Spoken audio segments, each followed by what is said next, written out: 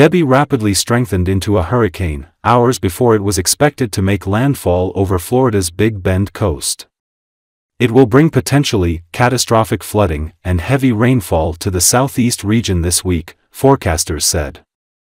Officials in Florida, Georgia and South Carolina activated emergency resources, opened temporary shelters and urged residents of low-lying coastal areas in the storm's path to evacuate, as Debby was expected to bring a life-threatening storm surge.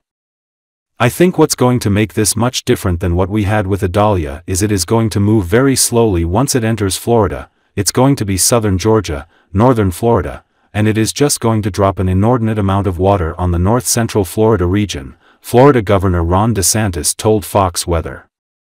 DeSantis activated about 3,000 members of the state National Guard to help respond to the storm. 15 counties issued voluntary or mandatory evacuation orders covering thousands of residents where storm surge and major flooding was expected. The center of Hurricane Debby is situated in the eastern Gulf of Mexico just west of the Florida peninsula.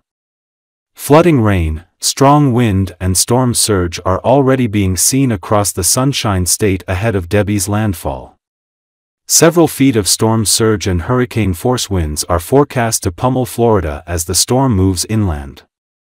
More than 100,000 homes and businesses are without power across Florida as Debby's hurricane-force winds begin to batter the state. The majority of outages are in north-central Florida, including Levy and Sewanee counties. I hate living out here. You were just naughty. The chair flipped. No, I laid him in there so the pool didn't fly away.